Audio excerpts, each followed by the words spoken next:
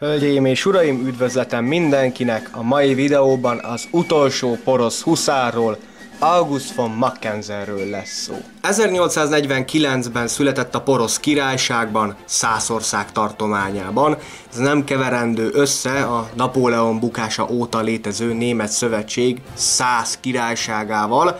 Egyébként ennek a Német Szövetségnek a poroszok is a részei voltak. Tehát klasszikus értelemben porosz protestáns családban született, s úgy is nevelkedett, nem meglepő módon pedig katonai pályára vágyott. Egyébként remekül zongorázott és játszott egy színkörben is. A katonai karrier azonban nehézkesen indult, középiskolai tanulmányai végeztével 1868-ban azonnal önkéntesnek jelentkezett, gyenge fizikuma miatt azonban nem vették fel, s miután egy évet apjával töltött a mezőgazdaságban, végül mégiscsak szolgálatba léphetett a második lovas testőrezred, immáron a poroszok egyesítette Észak-Német Konföderáció önkénteseként. Egyetemi tanulmányai közepette tört ki 1870-ben a porosz-francia háború, a vaskancellár Otto von Bismarck katonai, stratégiai és politikai zsenialitásának köszönhetően döntő vereséget mértek a németek harmadik Napóleon második francia birodalmára. Azért mondtam poroszok helyett németeket, hiszen a poroszok mellett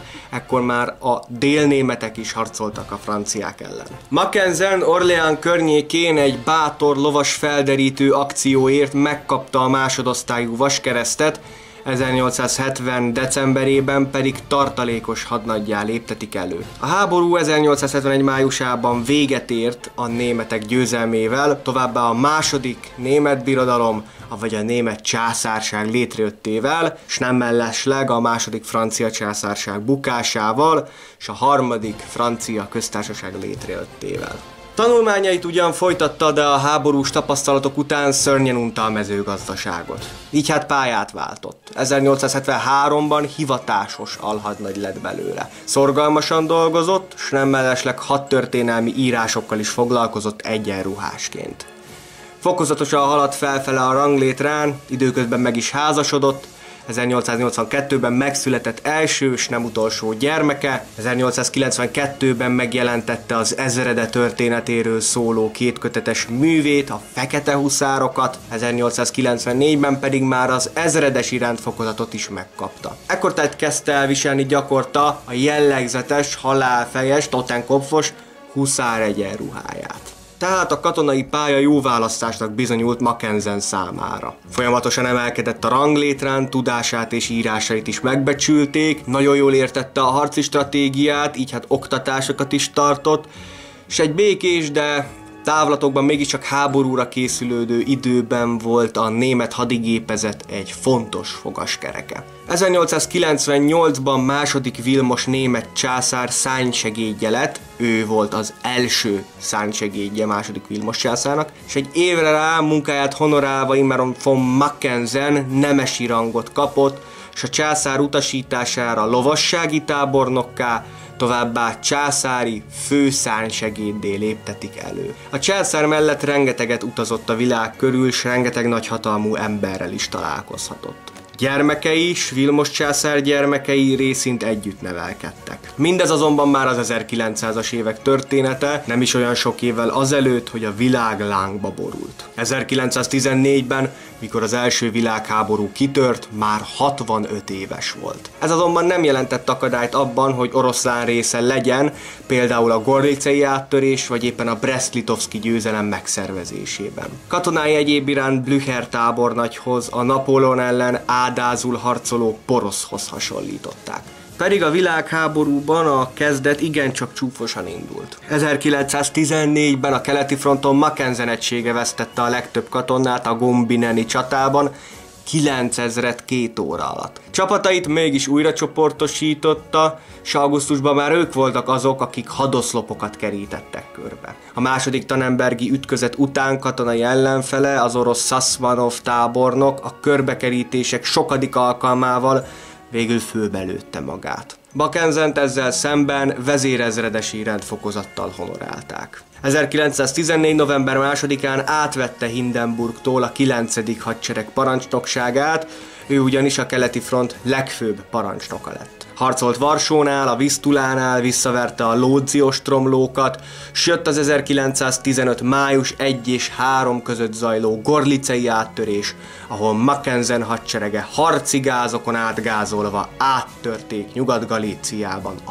teljes frontvonalat. Vezértábornagy, feketes érdemrend. Ezen bravúrja után így jutalmakat kapott, Hindenburg és Lundorf mellett emlegették a nevét.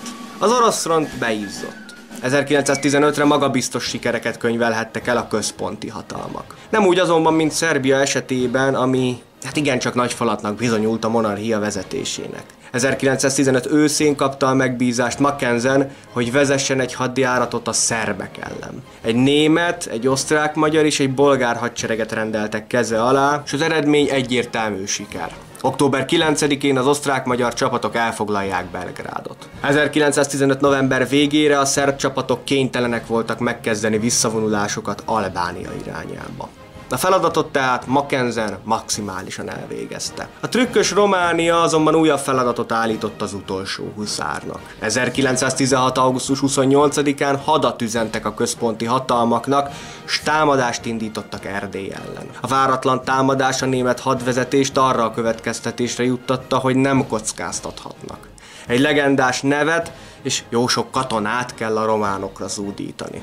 Hát a legendás név persze, hogy Mackensen volt. Miközben a harc már folyt Erdélyben, a porosz huszár Bulgáriában megszervezte a dunai hadsereget, katonái bolgár, török, német és osztrák-magyar egységekből álltak össze. Dobrudzsánál, a Duna-delta vidékén sikert sikerre halmozott, szétverte nem csak a román, de a segítségükre siető orosz csapatokat is. Mikor október végén Erdélyből kiszorították a románokat, ő átkelt seregével a Dunán, s elvágta a visszavonuló csapatok útját.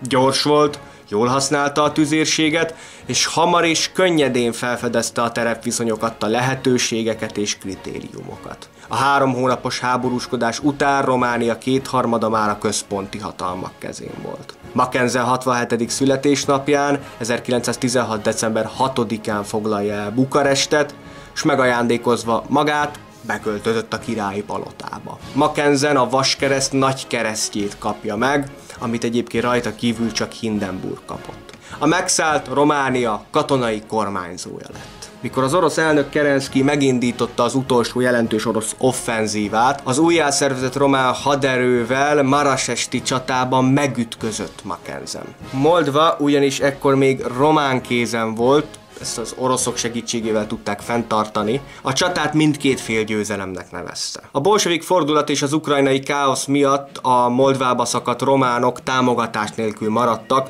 szóval 1917. december 9-én a románok fegyverszünetet kötöttek a központi hatalmakkal, majd 1918. május 7-én megkötik a bukaresti békét, amikor is lezárultak a harcok Románia és a központi hatalmak között.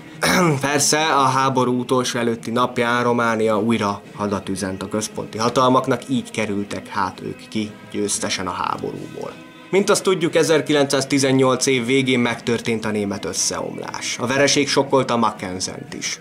A dunai hadsereg ekkor már zömében német és osztrák katonáival Magyarországon keresztül kívánt hazajutni, és felajánlotta a magyar vezetésnek, hogy a harcképes csapataival megvédi Magyarországot a román betöréstől.